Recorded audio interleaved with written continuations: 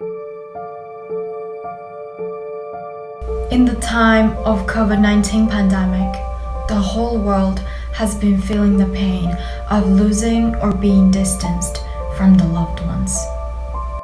We grieve for the losses and sadden for the wretchedness. Can you imagine that we, the Uyghurs, have been living in such desperation for the past 4 years? Millions of innocent Uyghurs are unlawfully held in the modern-day concentration camps and prisons by China, just because of their religion, ethnicity, and intellectual influences. Yet, the world is muted. China, where is our family? China, release my mom Ajira Ruzi. China, release my father Ilham Tohti. China, release my mother Merhaba Abşükür and my sister Nigara Abşükür. China, release my mother Gulshan Abbas.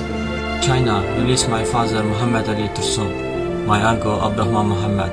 China, release my father Eminjan Zaidan. China, show me my father.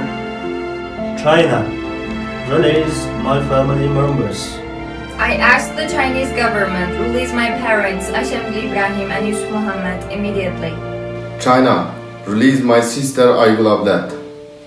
China, release my mother Rahila Dawood. China, release my mom Suriyet Tursun. China, release my father Hamdullah Abdurrahman. China, release my sister Gülgin Atash Mehmet.